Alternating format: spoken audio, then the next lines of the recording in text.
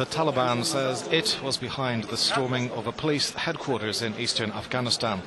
Dozens of people were killed or wounded when as many as 5 suicide bombers attacked the building in Gardez city in Paktia province.